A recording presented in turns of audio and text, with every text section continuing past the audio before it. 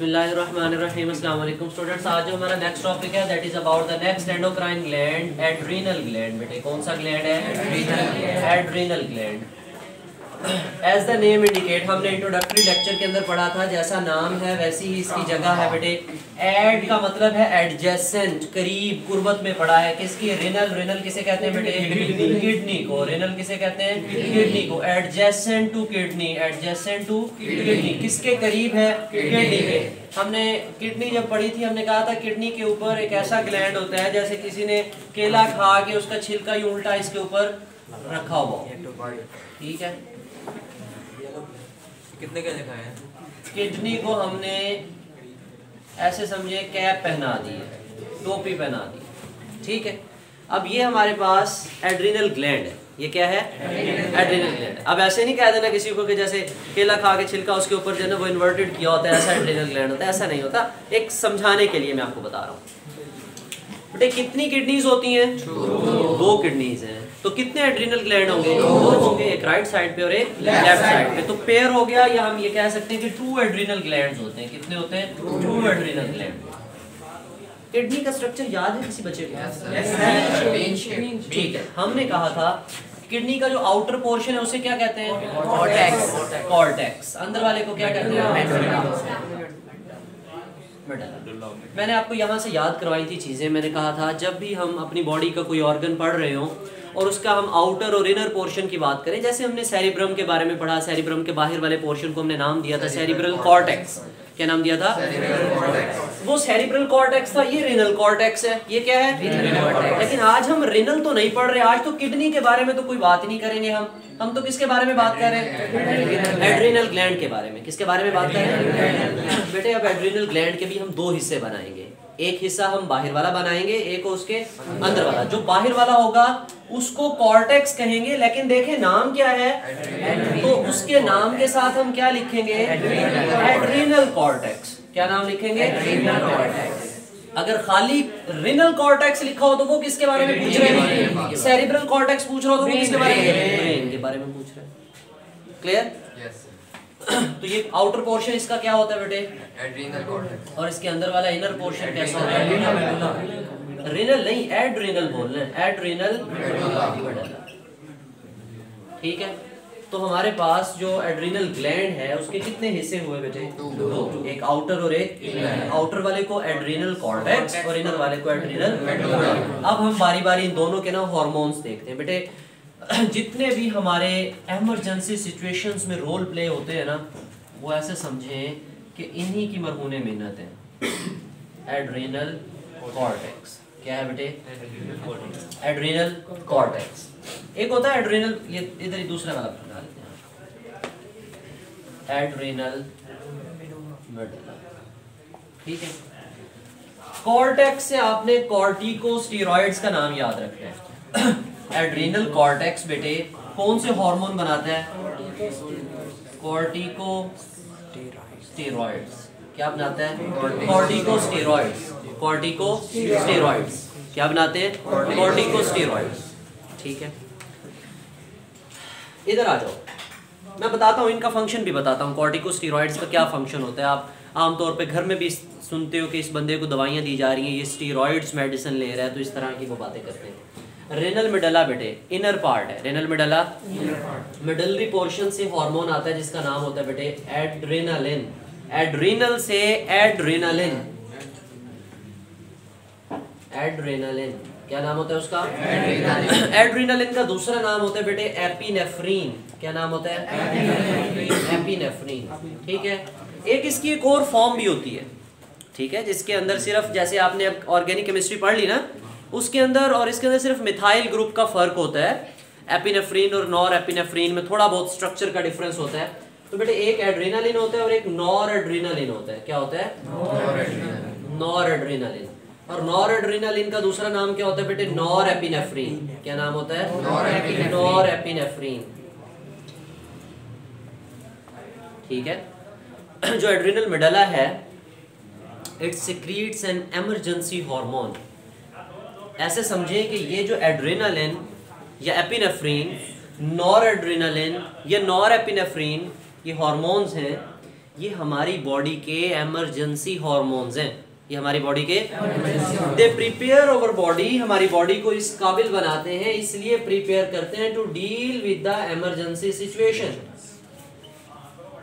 कोई भी बेटे इमरजेंसी सिचुएशन हो, कोई भी, इंटरनल एक्सटर्नल, आपको अपनी जान के लाले पड़े हुए, सामने शेर आ गया, आपको खौफ है, डर है, आपका रिजल्ट आने वाला है, ठीक है, आपको पेपर मिलने वाला है, ठीक, आपको टेस्ट नहीं आता आज, आपने होमवर्क नहीं किया, आपको भूख लगी है, आपकी बॉडी की एनर्जी लो हो गई है, अभी इंटरनल बॉडी के अंदर इमरजेंसी नाफिज हो गई है, आपका ब्लड प्रेशर बहुत ज्यादा लो हो गया, इमरजेंसी नाफिज हो गई है बॉडी में। बातें समझ आ रही हैं? तो तमाम, चाहे वो एक्सटर्नल चाहे वो इंटरनल कंडीशंस हों, उनके अंदर हमारी बॉडी में जो इमरजेंसी हार्मोन निकलता है और जो हमारी बॉडी को इमरजेंसी सूरत हाल के लिए तैयार करता है हार्मोन, वो कौन है? एड्रेनालिन एंड एपिनेफ्रीन, या नॉर एड्रेनालिन एंड या और नॉर एपिनेफ्रीन, ठीक है। ये दो अलग-अलग हैं, ये इनके दूसरे दूसरे नाम है, ये उनके दूसरे दूसरे नाम है। यहाँ तक बात समझ आई या नहीं आई? इनका काम क्या है? इमरजेंसी सिचुएशन में हमारी बॉडी को प्रिपेयर करना है, ठीक है। मिसाल के तौर पे एक बंदा हॉस्पिटल आप लेके जाते हो, उसको ब्लड प्रेशर बहुत ज़्यादा लो है, जाते किसका टीका लगा देंगे उसको? एड्रेनालिन का टीका लगा देंगे ताकि उसका ब्लड प्रेशर। और मैंने आपको बताया था जब आप खेल रहे होते हो या दिन में आप कोई काम कर रहे हो, आपको कोई थोड़ी बहुत चोट लग जाती है, आपको कोई, आजकल सर्दियां हैं तो अक्सर कहते हैं कि चोट लग जाए तो सर्दियों की चोट ज़रा ज़्यादा देर तक फील होती है, क्योंकि अभी हमें फ़ौरन फील नहीं हो रही, अभी हमें फ़ौरन फील, हमें ठंड है ना, ये एक अलग से इमरजेंसी सिचुएशन है हमारे लिए। ये जो ठंड है हमारी बॉडी के लिए तो क्या है, उसने तो इस ठंड से बचाना है ना हमारी बॉडी को, उसने मेटाबॉलिक वो सारी चीज़ें करनी है, उसने वो अलग से कहानी है। तो इमरजेंसी सिचुएशन के लिए प्रिपेयर करने के लिए ऑलरेडी हमारी बॉडी में क्या आ रहा है? एड्रेनालिन बन रहा है। तो जब एड्रेनालिन रश होता है, जब एड्रेनालिन, एक एड्रेनालिन रश की सिचुएशन होती है जब आप बहुत ज़्यादा इमरजेंसी में, आप खेल रहे हो, प्ले ग्राउंड में खड़े हो, आपकी बारी आने वाली है, या आप जो है ना वो विकेट के ऊपर खेल रहे हो, आपको कहीं बॉल लग जाती है, आपको उस वक्त फील नहीं होती। आपको उस वक्त फील क्यों नहीं फील होती? क्योंकि तब आपकी बॉडी में क्या प्रोड्यूस हुआ है? एड्रेनालिन। क्या प्रोड्यूस हुआ है? वो आपको फील नहीं होने दे रहा, पेन रिसेप्टर्स उसकी वजह से थोड़े से कम काम कर रहे होते। लेकिन जब घर आते हो, रात को अम्मी को बता रहे होते हो, लंगड़े लंगड़े चल के आ रहे होते हो, या जो भी होता है, ठीक है, तो वो बाद में फील होता है, तब एड्रेनालिन की क्वांटिटी क्या हो जाती है? ये बात समझ आई? तो ये हमारी बॉडी को इमरजेंसी सिचुएशन में प्रिपेयर करते हैं। इमरजेंसी हार्मोन कौन है? और इमरजेंसी हार्मोन का ग्लैंड कौन सा है? Adrenal gland. फिर है बेटे एड्रीनल कॉर्टेक्स। एड्रीनल कॉर्टेक्स में से जो आते हैं hormones, these are the corticosteroids. क्या है ये? इनकी फिर आगे बेटे टाइप्स होती हैं, आइदर दे आर मिनरलोकॉर्टिकॉइड्स और द ग्लूकोकॉर्टिकॉइड्स। अब मिनरलो, इनका जो मेजर काम है ना बेटे हमारी बॉडी में, वो मिनरल्स का और वाटर का बैलेंस रखना है। मिनरल्स का और वाटर का, हमारी बॉडी के तमाम मिनरल्स की जो मेंटेनेंस है वो किसके जिम्मे है? कॉर्टिकोस्टेरॉइड्स के जिम्मे है। हमारी बॉडी में जो वाटर बैलेंस का जिम्मे है वो भी किसके जिम्मे है? ग्लूकोज किसके जिम्मे है? कॉर्टिकोस्टेरॉइड्स। वाटर बैलेंस बहुत कम, ज्यादातर ग्लूकोज और मिनरल्स की बात करते हैं हम, क्योंकि इनके अंदर आगे फर्दर हार्मोन होते हैं, कॉर्टिसोल, कॉर्टिसोन, ठीक है। तो ये तकरीबन कोई 13-14 हार्मोन है जो कॉर्टिकोस्टेरॉइड की क्लास में आते हैं, इसी से रिलेटेड है। उनका स्ट्रक्चर में थोड़ा थोड़ा सा फर्क है, उनके स्ट्रक्चर में, और उनके फंक्शन है हमारी बॉडी के अंदर, ठीक है। पेन वगैरह जो है कम करने के लिए, इन्फ्लेमेशन कम करने के लिए, तकरीबन जितने भी नॉर्मल प्रोसेसेस हमारे चल रहे हैं उनकी मेंटेनेंस वगैरह रखना, बैलेंस रखना किसके जिम्मे होता है? कॉर्टिकोस्टेरॉइड्स के जिम्मे होता है। और वो डर खौफ वाली बात भी पता चल गई, जब हमारी बॉडी में कोई इमरजेंसी सिचुएशन है, या बॉडी के अंदर है या बॉडी के, तब कौन सा ग्लैंड एक्टिवेट? इसको मैसेज कहाँ से आएगा? पिट्यूटरी ग्लैंड से। पिट्यूटरी ग्लैंड इसको क्या भेजेगा? हार्मोन। पिट्यूटरी ग्लैंड कौन सा हार्मोन भेजेगा? पिट्यूटरी ग्लैंड इसको कौन सा हार्मोन भेजेगा? ट्रॉफिक हार्मोन बेटे, ACTH हार्मोन भेजता है। ACTH, Adreno कॉर्टिकोट्रोपिक hormone. Adreno कॉर्टिकोट्रोपिक hormone कि ये एड्रीनल कॉर्टेक्स या एड्रीनल ग्लैंड पे जाके काम करेगा और वहां से डिफरेंट कॉर्टिकॉइड्स और इस तरह की सेक्रेशंस निकलवाएगा। क्लियर? और पिट्यूटरी ग्लैंड को कौन बताएगा? हाइपोथैलेमस क्या भेजता है? फैक्टर। हाइपोथैलेमस क्या भेजता है? वो पिट्यूटरी ग्लैंड को एक्टिवेट करेगा और फिर पिट्यूटरी ग्लैंड किससे काम करवाएगा? एड्रीनल ग्लैंड से। किससे काम कराएगा? एड्रीनल ग्लैंड से। बेटे इसकी रीडिंग कर लेते हैं, वो थोड़ा सा पोर्शन है आपकी बुक में और सिंपल सी बातें हैं। बेटे एड्रीनल ग्लैंड कहते हैं 2 adrenal glands are situated, page number 49 निकाल लें बेटे। 2 adrenal glands are situated above the kidneys.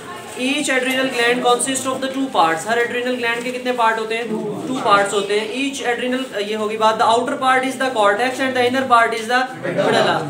Adrenal medulla secretes hormone called epinephrine and या और दूसरा नाम है adrenaline in response to the stress. जब हमारी बॉडी के ऊपर emergency situation है, stress है, तब ये हार्मोन प्रोड्यूस होगा. It prepares our body. It prepares our body. ये हमारी बॉडी को प्रिपेयर करेगा to overcome the emergency situation. To overcome the. Therefore, adrenaline is also termed as emergency hormone. Adrenal cortex secretes many hormones called corticosteroids, which maintain the balance of the salt and the water in the blood. Side box देखें. When a person experiences fear, anger or the anxiety, कुछ भी हो रहा है, ठीक है? The rate and intensity of the heartbeat increases. हमारी दिल की धड़कन बढ़ जाती नहीं बढ़ जाती? बढ़ जाती है. खौफ की वजह से सांस की रफ्तार भी बढ़ जाती है. जैसे बंदा डरा हुआ महसूस हो जाता है ना कि बच्चा डरा हुआ है या कोई भी एमरजेंसी सिचुएशन है तो घर वाले देख के पहचान लेते हैं कि इसको कोई रोला है, ठीक है? तो उसमें ये एड्रेनालिन का रोला होता था. The rate and the intensity of the heartbeat increases, blood pressure increases, blood flow to the limbs increases, blood flow to the alimentary canal and the skin is reduced. वही बात है. कौन सा सिस्टम एक्टिवेट हो गया इस बंदे का? फाइट और फ्लाइट रिस्पॉन्स में कौन सा एक्टिवेट होता था? ऑटोनोमिक. और ऑटोनोमिक का कौन सा हिस्सा? Sympathetic nervous system. बेटा सिंपैथेटिक नर्वस सिस्टम में जो मेजर न्यूरोट्रांसमीटर काम करता है वो कौन काम करता है? एड्रेनालिन. ये न्यूरोट्रांसमीटर क्या होता है ये भी बड़ी क्लास में देख लोगे आप. मेजर उसका post and pre synaptic membranes के ऊपर जो काम करता है वो कौन काम करता है? एड्रेनालिन. यही एक्साइट करता है नर्व्स को और यही तमाम चीजें जितनी भी हैं उनको एक्साइटेबल बनाता है. अच्छा जी, फिर कहता है such changes prepare the body to face any emergency situation. Clear बेटे? तो इस होल टॉपिक में कोई क्वेश्चन हो तो आप कमेंट सेक्शन में पूछ सकते हो. Thank you. Allah Hafiz.